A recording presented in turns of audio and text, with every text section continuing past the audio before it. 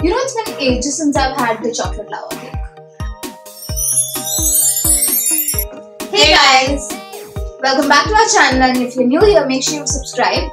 And hit the bell icon so you never miss a notification when we upload, which is every Monday. Yeah, and today we are making another copycat recipe. We are making the Domino's chocolate lava cake, which I'm obsessed with. I know I say this for a lot of desserts, but it's true, I love it. I am not a big fan of Domino's pizzas in general, but if you've seen our choco pizza review, you'll know that too. Yeah. But I do love the lava cake. It's been one of my favorite desserts from a fast food chain. Yeah, and I had it the time it came out, which is like 7-8 years back, and I haven't had it since, mainly because I don't care so much. So yeah, so let's get into the video and let's see how it goes. So this is all the stuff you'll need, and it's pretty basic. This is some flour, to which we, as usual, added the baking powder and soda.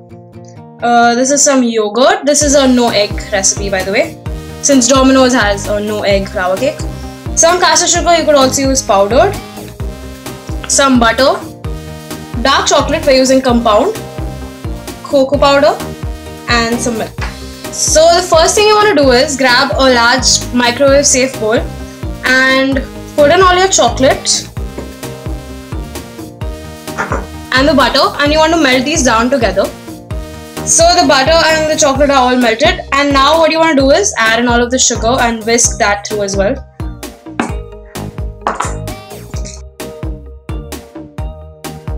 After that, once the sugar is mixed through, you want to fold in the dry ingredients. So that's the flour with the powder soda and the cocoa powder.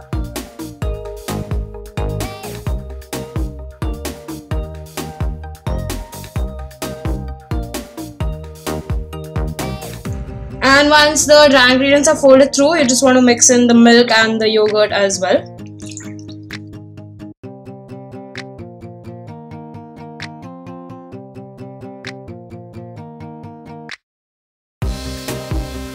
This is somewhat what it will look like. It's a really thick batter, and we just have a muffin tin here which we've not lined, we've greased and floured this. If you have individual silicone ones, that'll be even easier to demold, of course, but this is what we are using. And you just want to fill all of them up. These won't rise too much, so about 3/4 full is good. And you want to bake these for 7 minutes precisely at 180 degrees Celsius. So yeah.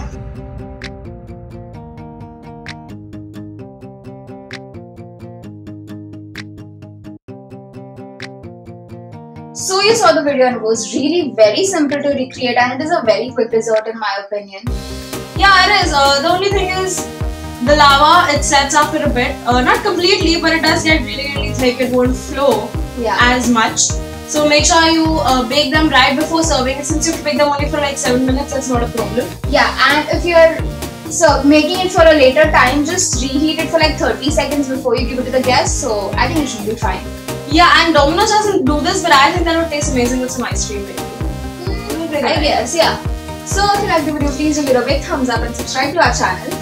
And follow us on all our social media. The links are all given in the description box below. Yeah, bye and see you next time.